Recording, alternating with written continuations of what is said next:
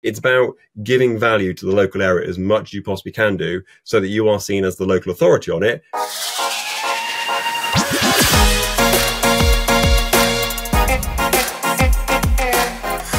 Hello, welcome to episode 212 of the Smart Agents Podcast. As always, my name is Michael Walter, and I'll be your host. On today's episode, we are joined by UK-based Chris Webb, founder and owner of the Estate Agent Consultancy.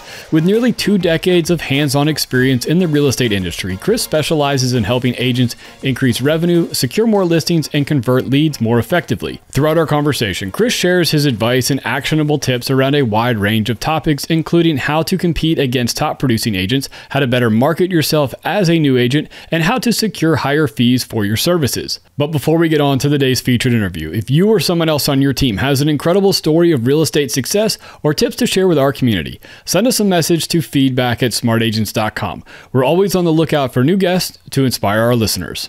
And lastly, if you enjoyed this conversation and want to hear more, be sure to subscribe to the Smart Agents Podcast. We stream on all major podcasting platforms such as Apple Podcasts, Spotify, Amazon Music, and of course, YouTube. All right, let's get on with our conversation with Chris Webb. Be sure to check out the episode description for links to get a free copy of his book, Your First 1,000 Pound Estate Agency.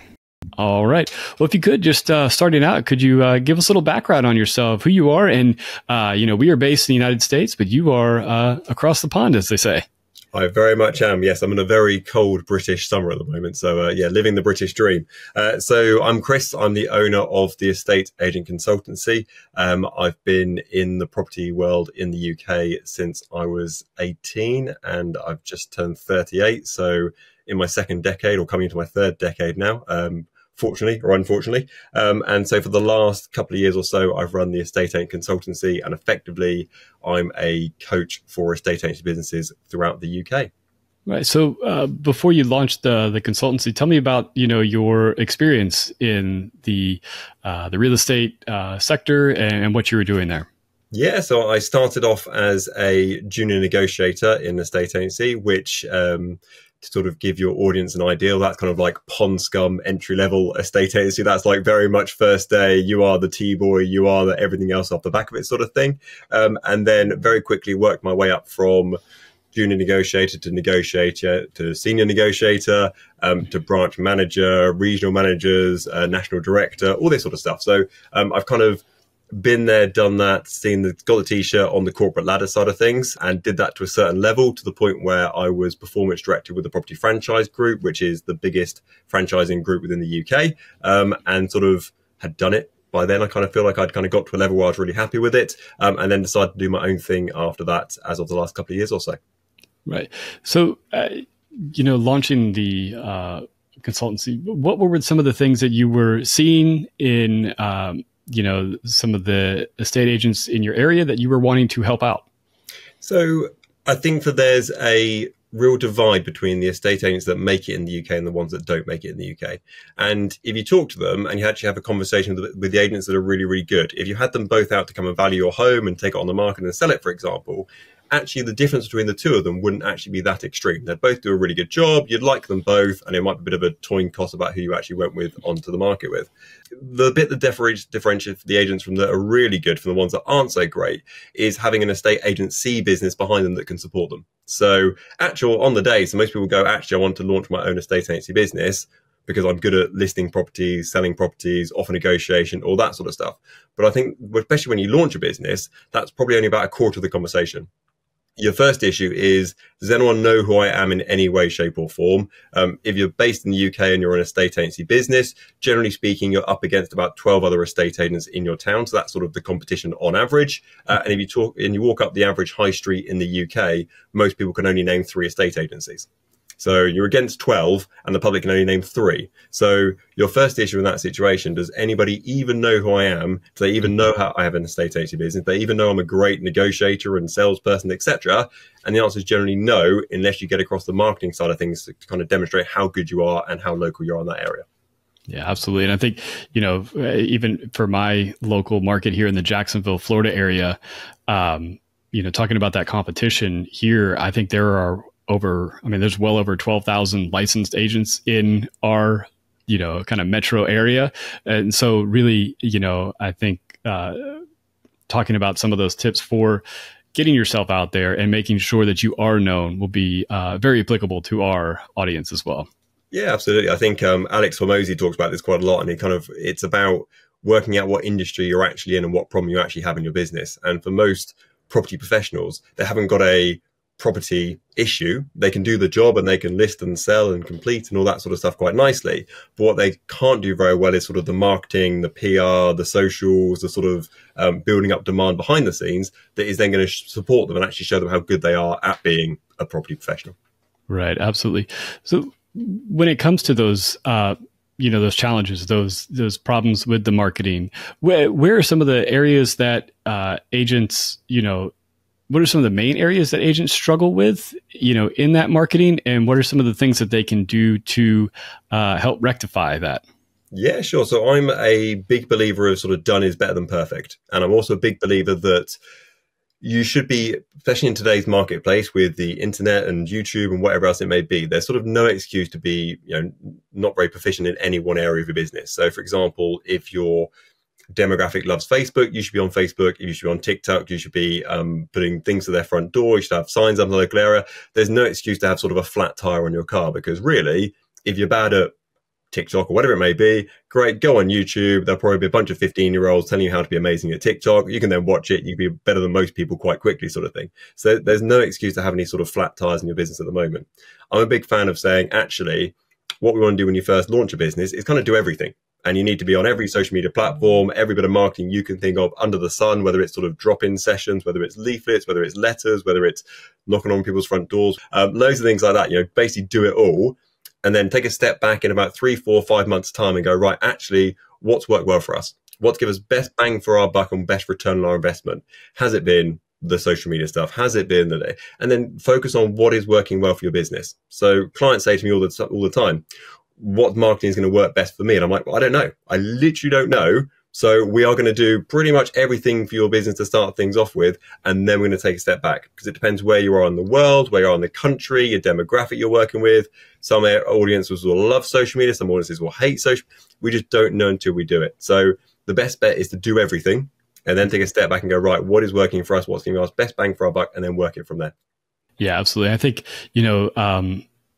almost that self-accountability and that just self-reporting and figuring out where, what your return on that investment is so important. I think sometimes agents get so overwhelmed with everything else they're doing that they forget to go back and really look at what their numbers, or even track their numbers as they're going along, to get a clear picture of how those marketing efforts are working. Yeah, and there's two parts to this. And when agents first launch their businesses sort of under my sort of watchful eye, let's call it, I say to them, look, I don't care about the inputs. I do not care what comes into your business, whether you get a listing on day 1 or a sale in month 2, whatever it may be. All I care about for the first 3, 4, 5 months or so is what you get out. So if you can come forward to me at the end of the week and be like, Chris, I've deployed X, Y, and Z. My social media's done X, Y, and Z, and I've done fantastic. I'll be the first one to sort of say, well done. In the same way that the personal trainer came to you and said, Michael, go on that treadmill for 5 hours a day, you're going to lose weight. It's a mathematical thing. 5 hours a day, you're going to lose. I don't need to worry about anything else. You can eat what you like in your spare time. It's just kind of a done deal sort of thing. So it's the same sort of method there. I'd also think it's about looking at what's going to provide the quickest wins in your business, because I'm all about, quick results. And if you can get some quick wins, absolutely great. And in a estate agency, you're probably going to spend the next 10, 20 years of your career trying to get strangers to know, like, and trust you. So if you're launching your business today, let's start off with the people who we know, like, and trust us already, which is our friends, our families, people we used to work with, connections, all that sort of stuff. And let's look at that first of all. So one of the exercises that anybody who kind of starts working with myself will do is literally first day, we'll be sending a video out to everybody they know, excluding ex-boyfriends, ex-girlfriends. But apart from that, everybody else, saying, this is what I'm doing. Do you know anybody? This is how you can help me. Because those people know, like, and trust you already. So therefore, let's take full advantage of that. Yeah, absolutely. I think that's, so many people I talk to, when I always ask, kind of looking back at your real estate career, was something that you wish you would have done to jumpstart yourself a little bit more. And they do talk about, I wish I would have told more of my, surrounding people what I was actually doing. I was afraid to do that. And, I think that is so important for new agents out there to really just just let people know what you're doing. I think it's always, I see that as kind of the beginning of a bit of a death spiral, which sounds very pessimistic, I will agree. Yeah. And that is where you don't tell anyone what you're doing because you're worried it's going to fail. But by not telling anyone what you're doing, it's going to fail anyway. So you're like a self-fulfilling prophecy on that side of things. In fact, you want to go in the complete opposite direction and go, right, from today, I'm launching my own estate agency business or real estate business. I'm going to tell everybody. So anybody who's friends, family, relations, people on the bus, whatever it may be, tell everybody what you're doing. Because if you don't tell them what you're doing, you're going to end up exactly what you're scared of being. And that is your business not working out for you. And the true test that I would have in myself always is if I was ever hesitant about putting a podcast out or sending a newsletter out, anything where you think to yourself, this is kind of a bit of a out my comfort zone sort of thing. Well, what's harder? Pressing send on that email or turning around to your friends and family and going, my business isn't working. I'm going back to work at X, Y, and Z company instead. So the answer to that question should be quite obvious. So therefore you'll press send on that email pretty quickly. Right. Absolutely. And when it comes to, sending out those newsletters or doing the podcasts and things like that, I feel like in today's day and age, the way, technology works with AI, I mean, it's so easy to create that type of content and start building up that, expert status in your field. Yeah, 100%. And I'm very passionate about this with the guys I work with. And I say to them, look, do you remember when you went to see your grandparents and they kind of first got the internet and they were really kind of like, which one's the start button and which one's Internet Explorer and where's the URL bar and whatever else it may be. In 5 years' time, that'll be you with AI. So my advice to you is get involved in it today in some way, shape or form, even if it's just adding emojis to your social media posts or whether it's, typing up your post meeting notes, whatever it may be. Do something with it in the short term so you've got some involvement with it. Because especially the way it's going and the speed it's traveling at, if you're not on board with it pretty quickly, you're going to be having to start on chapter 10 and it's far more confusing. So you're better off getting on kind of level 1, level 2 when it's kind of building up to things rather than kind of join it later on. So my advice for anybody not using AI in their business at the moment, leverage it as much as you possibly can do because it can make you a media machine. Whether it's YouTube descriptions or social media posts or blog posts or books or whatever, it can do it all for you. Yeah. Yeah, absolutely. What, so as you're, building up this content and things like that, obviously for new agents that are coming in or maybe an agent that has relocated to a new area, they're probably going into a market that has a couple of, the top agents that everybody knows. Okay, that's the guy that handles, for our area, that's the beach guy, or this is the condo lady. How do you compete against those, top agents in your market? So it's about if you're going against a top agent, so an agent who is the market leader in your area. So in the UK, we're very obsessed with the term market leader. And if you're the number one agent with regard to listing properties, selling properties, you're the market leader.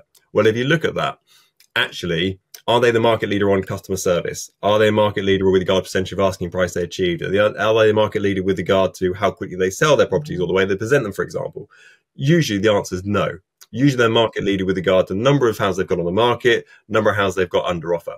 So when you look at it that way, the answer is quite obvious because you're like, okay, well, they've got 100 properties up for sale and I've got 5. Okay, so where's the customer service going to be? Who does this one of 5 people matter more to? Well, obviously it matters more to me. You're not going to be number 99, for example, and be looked after that well. Whereas if you're number 4, you probably are. So it's about looking at what the opposition is doing and not trying to fight fire with fire. Because if you go through there and they go, well, I'm the market leader, and you're like, no, I'm the market leader. You're like, well, only one of you can be the market leader. Whereas if you stand back and say, actually, I don't want to be the market leader. Those guys have got 100 properties for sale and well done them. If you want to be one of 100, absolutely give them a call. They'll be a good agent for you. No problem at all. But if you want a more customized service who deals specifically with this type of person in this type of area, and I've got this sort of buyer looking for your property, this is who you should be working with because of X, Y, and Z. And here's the benefit to you because of working with myself. So don't try and compete fire with fire. You're not going to win. You're far better off if you do find a fire in your house, get a hose pipe rather than more fire. You'll have a far better situation at the end of it. Right. And I think, in that same vein, it's so important that when you do, for the, the 4 other folks you're working with or the people you've worked with in the past, collecting those, whether you call them testimonials or case studies, whatever it is, to kind of have that proof of your, the way you worked with them. Absolutely. It's about understanding what's important for clients. And what's important to one client might not be important to another client, for example. So let's take some very stereotypical examples here. So I'm sure it's very sort of, stereotypical kind of examples in that situation. So let's say, for example, you were a property developer and you just built a huge apartment block of building sort of thing. Are you that worried about the customer service from your estate agent professional? Probably not the highest on your list, but is getting as much money as possible and selling them as quick as possible absolutely top of your list? Absolutely. Imagine you were 99 years old moving out of your bungalow into a retirement property. Are you that fussed about getting the absolute most money and the quickest time possible? Probably not so much. But are you concerned about having your hand held from start to finish because you've not bought or sold a property for the last 50 years? Absolutely. So it's about looking at the clients you're looking to work with in the future and going, what is important to these people and what problems can I solve for them in their situation that's going to make me the obvious choice for them? Because if you go forward to that 99-year-old lady and say, I'll get you as much money as possible and I'll sell you as quick as possible, she's probably going to go, I don't care. Whereas if you turn around to a developer and say, I'm going to get you as much money as possible and sell as quick as possible, they're like, great, fantastic, when can you start? So it's about knowing your audience, about who you're working with, and then customizing your proposition to that individual.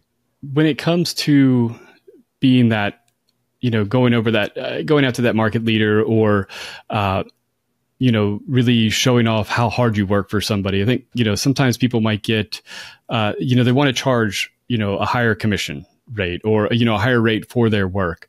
What are some of the things, what are some of the messaging that agents can use to be able to get that higher rate for their work?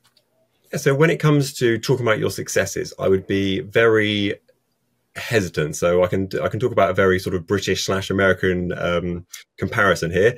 British, very stiff upper lip. If we do well, we tell nobody. We'll take it to our grave. We did a good job. And I tell my clients quite religiously, be more American, be more about I've done a good job. Let's kind of make a song and dance about it. So you guys are fantastic at that sort of angle. So well done you for that. So I think that it's about having that, especially in the UK, it's about having that sort of, not a message to say I'm amazing, but it's more I've helped people. So they came to me and they were in this situation. They had this problem, this problem, and this problem. And I fixed it by doing this, this, and this. And ultimately, for agents who are looking to charge higher fees, all business is based around fixing problems. The bigger problem you fix, the more money you can charge for it. So if you can come forward and go, my niche is working with people in XYZ location and in XYZ situation of their life. So families in so-and-so Jacksonville, America, and they're looking to upsize. And I know the problems you're going to come up against is the fact that you've got to have your house nice and tidy for those viewings. I know you've got to take your kids out for the day. I know you're going to struggle to find your next property. I can help you with this, with this, with this, and this, and this. And this is what no other agent is going to do for you because I know my clients and exactly what they're looking for. People will pay for that. What they won't pay for is I take on any property between £100,000 and £10 million, and I try and solve all their problems because that just isn't possible. That isn't something that is going to work for yourself. You're far better off by niching down and going to a pure area of saying, this is who I work with, this is my clientele, this is their problems, this is how I fix it, and this is how much I charge for doing that. Yeah. And, even just thinking, really highlighting those more, quality of life type things that you can provide your clients, like we know it's going to be difficult for you to find a house, in this, or we're going to have to work with you to get the kids out. I think those things, throughout the transaction, I feel like people are, your sellers are going to be so much more appreciative of those types of things rather than we're going to blast this into every different marketing sphere that we can to get your home sold. Yeah. 100%. It's about, again, looking at what's important to the individual who owns the property. So when you talk to most agents in the UK and say, what's the main factor why people choose to work with X agent? Most turn around and go, it's the fee. It's the fee they charge, and it's how, they were cheaper than me, or they valued it slightly higher, whatever it may be. It's always about the money. When actually, if you look at the general public and talk to them and say, why did you pick to go with your estate agent? About 10% actually pick it on fee. So agents have a huge overestimation about how many people are actually choosing their agent based on fee, whereas the actual reality of it is about 10%. So there's business out there across the board. There's only one cheapest agent in town. Try not to be it as much as possible because generally speaking, especially in the UK, that 10% who pick their agent based on fee alone are usually the biggest pains in the backside as well to go with it and want sort of the maximum service for minimum sort of payment, which isn't really a fantastic marketplace to be in. So as soon as you've got enough data in your business, which probably only takes 6 months to a year or so to be able to take a step back and go, actually, who's my ideal client? where do they live, what sort of property they got, what's their good news, what's their bad news, what's their pain points. You can then work it forward to a better package for the individual to deal with working forward. Yeah, absolutely. And, throughout that time, if you are providing all those services, you have those people singing your praises, and those are going to be bringing in those referral clients for you. Yep, 100%. And I think the best agents, especially in the UK, just give value, give. So, everything they do is they never ask for the business. They never go on their social media and go, give me a call if you want to sell, or message me if you want to get your property on the market. Nothing from that in any way, shape or form. They'll go, if you want to move into, certain part of London, for example, or certain part of Oxford, for example, here's your top 10 guide to places you can take your kids to school. Or if you want to walk your dog in the local area, here's top 5 places to take them. It's just giving information. What is this part of selling? How long does this part of selling take? What does this appointment look like? How long does that take? If you then want to put it on the market, how long does that take? So it's about giving value to the local area as much as you possibly can do, so that you are seen as the local authority on it. And therefore, as if by magic, when people actually come to sell their property, they go, well, who's that person that's been really nice and helped me for the last couple of years or so? Oh, it's X, Y, and Z at X, Y, and Z estate agents. Yeah, and that leads into my next question about, how to, when it comes to converting more leads. And it's interesting, you said that very rarely are you wanting to go out there and go for the hard sell right away. So how are you converting more of those leads as you begin to get more eyeballs on your business? Yeah, absolutely. So it's about looking at the customer journey from start to finish. And I think the one thing that many agents don't do, which they should do, is kind of paint out their customer journey from start to finish. And I'm sure if you sat down with most agents and said, talk me through the process of listing a property, getting it on the market, selling it, etc., most of it's in their head. And they go, when I sell a property, I do A, B, and C. And when I list a property, I do 1, 2, 3, etc. But actually, what a valuable process to go through is go, right, this is my process. If you listed on the market with me today, from start to finish, over the next 3 months, 6 months, whatever it may be, this is the process you go to from start to finish. And most of that is based around customer satisfaction, but also generating more instructions off the back of the property instructions you've got on the market already. So this basically produces a product for your business. You go to McDonald's anywhere in the world, it's exactly the same. It's, it's the same Coke, it's the same burger, etc. Because they've got the systems and the processes to say, this is how we make a burger, this is how we make a milkshake, and therefore it's the same everywhere. You should be looking to replicate that within your own business. And you should be looking to have, this is how we start things, this is how we end things. And then over time, that is going to evolve and develop. Because you might go, actually, I'm going to outsource that to AI. Actually, I'm going to get a PA and I'm going to outsource that bit, sort of thing, so I haven't got time to do that anymore. Actually, it'd be really good, instead of me sending that via email, I'm going to drop it around by hand instead. So you can then look to improve that over time. But if you never have that process in place to start off with, it's a bit of a guessing game. And that also pays dividends to when you look to expand your business as well. Because if someone joined your estate agency business today and they listed their first property, you could literally go, here's our process from start to finish. You're launching with me today. You're on the right-hand side of that spreadsheet. Give me a call when you get to the left-hand side. Then you've done it, sort of thing. Then your first one's done. So you've kind of basically produced a guide to being an estate agent within your business that people can replicate and then follow. That is scalable. But having it all in your head that you kind of do it sometimes you don't do it, isn't fantastic. So you need to get it down on pen and paper, first of all, and then look to improve it from there. With the people that you work with, and in our coaching, how often do you, work with them or, recommend that they go back to that list and make sure that it is evolving?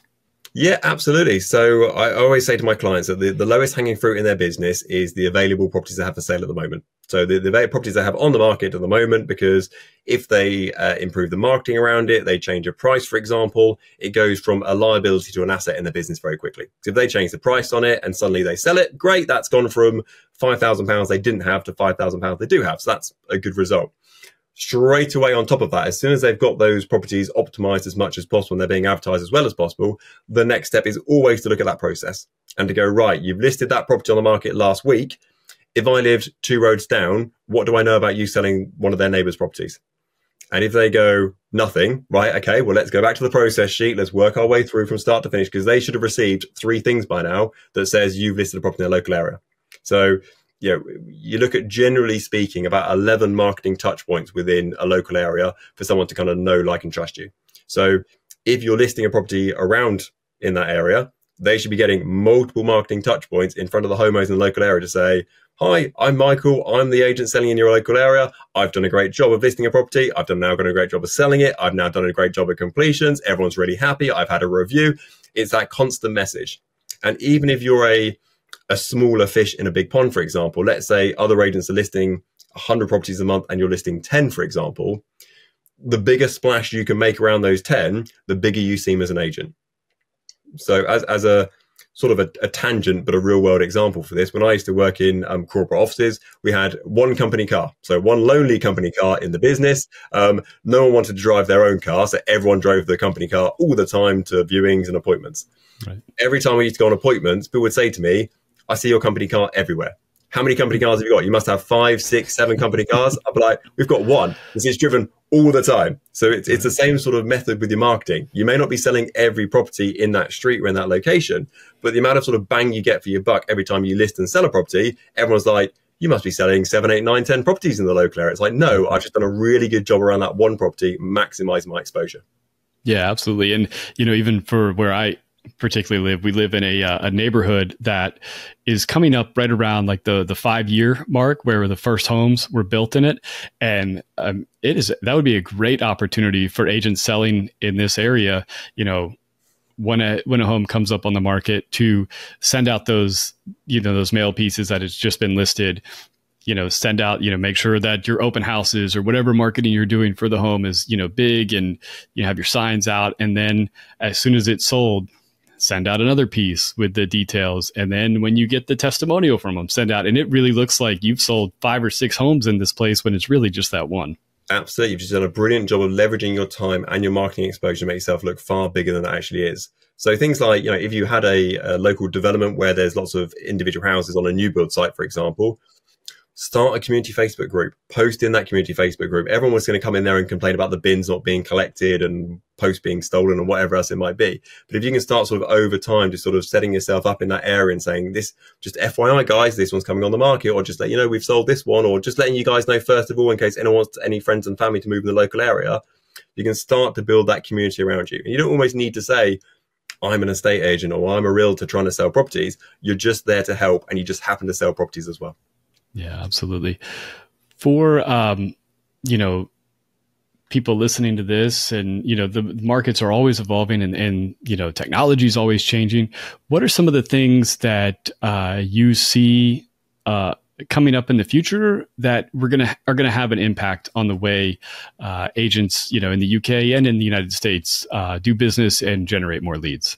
Yeah, so we are a considerable distance behind you with regard to the self-employed estate agency route. So we have Keller Williams over here. We have EXP over here as well. The self-employed estate agency market share in the UK is sub 10%.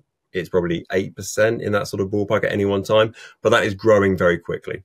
And I would imagine that's probably going to be at 20% within the next 3-4 years. I mean, it's really ramping up really, really quickly. So with regard to kind of that side of it, we are catching up to you, which is, I think, is a really good thing. I think self-employed estate agency is the way forward. I think it's brilliant. Really all behind it, sort of full force. How estate agency is going to change in the future, I think it's more about making yourself that sort of digital mayor and sort of pillar of the community. And it's a case that if you are selling a certain type of property or a certain type of area or a certain demographic, almost making yourself the go-to person for that community. So people can't help but avoid you. So great, you live in a local village where they, it's mostly family orientated. Great, sponsor the school events. Great, have a podcast for the local area. Have a guide to welcome people to the local area should they look to sell their properties.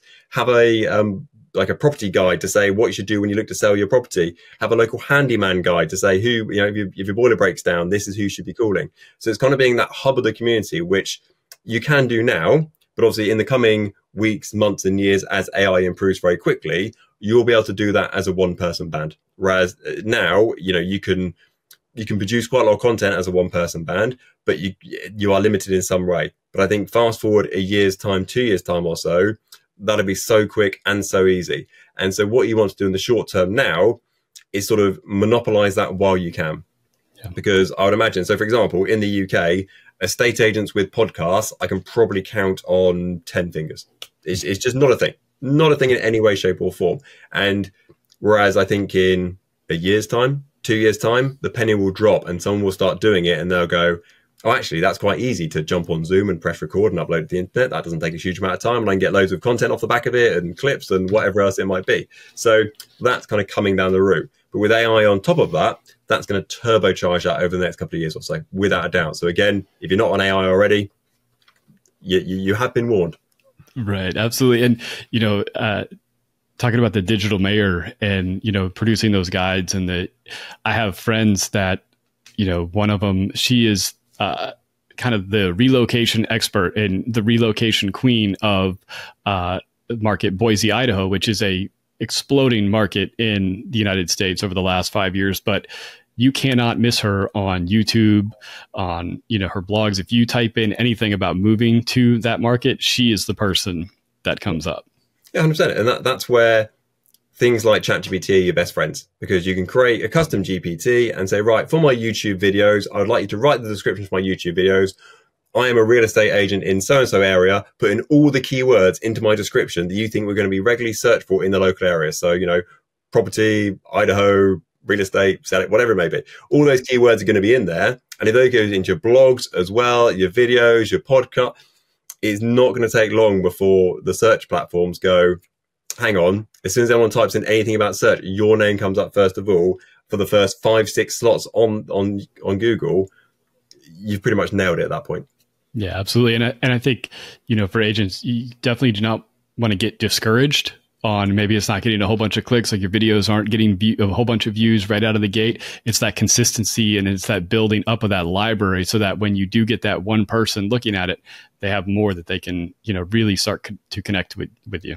It's about the silent audience that you're looking for. So as a real experiment, I did a post a year ago and it got 500 views, something like that on LinkedIn. So I was like, okay, a bit of a flop, but there we go. I did exactly the same post a couple of days ago and it got 6,500 impressions within a day or so. No difference. Literally the same post, same picture, same text, copy and paste, very lazy on my part. And I thought, I wonder how well my profile has gone in that time. So what you should look to kind of fall in love with isn't the result off the back of it. Fall in love with the process. Fall in love with pressing post, pressing upload, pressing share. That should be the fun bit of the job. You're like, yeah, great, I've done it. I've focused on my outputs in the business. Because ultimately, whether it gets 100 views or 100,000 views, who knows? You might do, you might not. Names in a hat, it might do really well, it might do terribly. So why stress yourself out? Why worry about it? But you know that if you are putting up content every single day or every single week or a blog post every week, you know that over time that will add up. So it's very easy to say, don't worry about the views, don't worry about the impressions, just focus on doing what you know is going to work over time. It's that 5 hours on the treadmill. If you're doing that every day, the rest will fall off the back of it. And you'll realize that, something will happen in about 6 months' time or a year's time, and someone will invite you out to their property and they'll go, yeah, I want to have you out for a while, actually, because I read your blog, I watch your YouTube videos, I listen to your podcast, and you're like, okay, this is great. Like that podcast that got no likes and only got 6 listens. Great. Well, they were that individual who actually listened into it, sort of thing, and they took it on board and they thought it was really, really good. So that's ultimately where you want to get to with your clients, where they've decided they want to work with you before they've even walked to the front door, because they've listened to all your back catalogue, they know what you like, they know what you sound like, what you look like, etc. They open the front door and that person appears. That's where you want to get to. Yeah, absolutely. Well, before I let you go, tell me about your book and that's something that, even our listeners in the United States, all these things, the real estate space, all the different tips and the marketing and the scalability, it's also applicable no matter where you're at. Yeah, absolutely. So in the UK, the self-employed world is growing, and that's kind of my niche that I go into. I work heavily with people like Keller Williams, for example, and EXP, and their agents that they bring on board as well. The figures for those people surviving is not fantastic in the UK. So about 40% drop out in the first year, and there's a pretty small percentage that are still there after 5 years, which I'm not a fan of in any way, shape or form. UK is one of the richest countries in the world. Our properties are some of the most expensive in the world. So I'm very aware there's enough of sort of the pie to go around. So I don't see that there should be any situation where agents go out of business in the UK having a property business. So I want everyone to be in a business and actually earn good money off the back of it. So that was my pre-thought with the book. So the book is called Your First £100,000 Estate Agency, and it's exactly that. It's designed to take you through from day zero, or maybe just before day zero, right the way through to getting £100,000 worth of revenue into your business. And I put as much stuff in there as I possibly could do with regard to guides, templates, letter templates, systems, processes. So you can just copy and paste it as much as you possibly can into your business. My income off the back of the book is exactly zero. I give it away completely free of charge. You can literally download it off my website for free. You can buy it from Amazon. It's done exactly at cost price. So it is very much a loss leader for myself in the grand scheme of things. But I get messages every other day from people saying, thank you so much, Chris. I use your letter template, or I use your process. I've just got a new instruction. I've just sold it. Thank you so much. That's more payment than I could ever ask for in a monetary term. So for me, that's what it's all about. So slightly exclusive for yourself. I'm just about to have book number 2 come out very shortly. So I've literally just had a text from my copywriter to say he's just finished reading it. And that's called How to Grow Your Estate Agency. You can see I'm quite common with the themes on the naming side of things. And that's coming out in about a month's time. And that is literally from the last book, starting off at kind of the final chapter, and it's now going, right, you've got a business which is bringing in £100,000 per year. How can you get up to like £250,000 per year as a one-person operator? So it's more, the first book is how to be a really good estate agent. The second book is how to run an estate agency, which is producing you the leads and the income that you deserve as a functioning agent. Awesome. Well, we will definitely be promoting those out. And then tell me about, so the actual consultancy, do you work with clients outside of the UK, and how does that work? I have some overseas clients. We base our model purely on a gain basis. So I've worked a lot in franchising businesses in the UK, and I've always liked franchising because everyone's in the same boat. So for example, if the franchisee does well, the franchisor does well. So everyone's pulling in the same direction. So we try and have that relationship as much as we possibly can do with our clients, wherever they may be. And effectively, in the same way that if you didn't sell a property, you wouldn't get paid. If your business doesn't grow off the back of what we do, we don't get paid either. So the risk is on us, and we're all pulling in the same direction. So yeah, work with many clients that are overseas. We look at what they're doing at the moment, look what's working, double down on that, look what isn't working at the moment, and we kind of go, actually, you're better off going down that route instead. Because a lot of the guys I work with are fantastic estate agents. They just have a terrible estate agency behind the scenes, which isn't supporting them enough to give them the business they want. Right. Excellent. And how can people get in touch with you if they are interested in learning more about that? Yeah, sure. So hopefully I'm on all the socials shamelessly. So if you type in estate agent consultancy into Google, YouTube, TikTok, pretty much anywhere under the sun. Our website is estateagentconsultancy.com. There'll be lots of pictures of me on there, as I'm a very big fan of the personal brand. So yeah, get in touch with ourselves, send us a DM, whatever it may be. We are literally everywhere, hopefully. And if we're not, let us know, because we're not doing our job right. Awesome. Well, I really do appreciate you taking the time to speak with us today. Thank you for having me on. It's been brilliant. Thank you very much. I want to thank Chris for joining us today and touching on such a wide range of topics. Remember to check out the episode description for links to his book and social media channels. So once again, if you think you or someone else on your team has an incredible story of real estate success or tips to share with our community, send us a message to feedback@smartagents.com. Well, that wraps things up for this episode, but remember, follow the show wherever you listen to podcasts, and make sure to subscribe to the Smart Agents YouTube channel. Again, I'm Michael Walter, and we'll see you on the next episode.